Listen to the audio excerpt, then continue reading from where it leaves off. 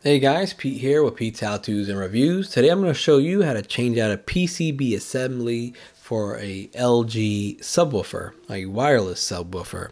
Mine stopped working due to whatever reason. Apparently there's some issues with these subwoofers or sound bars. I determined just to purchase a new PCB assembly instead of trying to repair it because I know nothing about repairing it. This specific model that I have is a SPN5B W, and the PCB assembly I received is a EBR 89625801. The part number for this assembly that I purchased is LGAPEBR 89625801. This is how the assembly looks.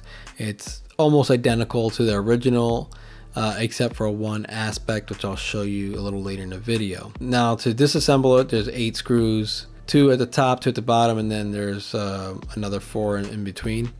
And first thing you got to do is just remove the screws. So I already removed all the other ones. I just left the top 2, and you just take them out. After the screws are out, just grab it and slowly pull out, but don't force it out because it's being held on by a connection. There's a wire that's clipped into that PCB board. That wire is right there. All you do is just squeeze and the little tab and pull off, and that's it. And then pull straight out because you do have that little cone that goes inside the box. So you can see it's particle board, so be careful when you put your screw back in that you don't strip the holes. So if you can't fully control a drill, just use a screwdriver so you don't destroy anything. This is a new PCB board, and it looks very similar. The main difference is there's this coil piece right here. As you can see, it looks kind of like tubular. There's like 2 tubular copper pieces, and the original has like a coils or something. I don't know if that's a main issue that causes this thing to stop working, but that's the only thing I really see it's different on this specific unit. With a closer look, so you can kind of get an idea how that looks. The next step is to remove those 2 connections. So the way you disassemble this unit is to disconnect the red connection that you see there. Yours might be a different color, and that connection there. There's 2. And the other one you pull out as well. But if you notice, I'm pulling on the wrong thing. So if you're trying to take something out and it seems a little difficult, look at the new item and see what's attached to it. So in this case, all you're doing is pulling out the actual strip. You're not pulling on that cream looking piece. So as you can see, the strip just came out. That's it. So luckily I have the other unit, so I didn't try to keep yanking on that. So just be careful not to yank on that because you don't want to try to break anything off. If you break it off, it doesn't work anyways, so it doesn't matter, but just be careful. So all it is just that strip that comes off. The next step here is to remove the actual board. Before we remove the board, we gotta remove this small one here. And then there's 5 screws that needs to be removed on the larger board. There's just 1 screw on this one, and then you got the 5 screws. They're kind of in plain sight in a way, except for the one in the middle. You might miss that. And then you got this one in the middle, so don't forget that one. When you take these off, don't try to pry them off because sometimes it might be held on by a screw that you don't even see. So that's it. That's out. That's simple. And we're just going to reverse the process. We're just going to put this back into place and then put the screws back in.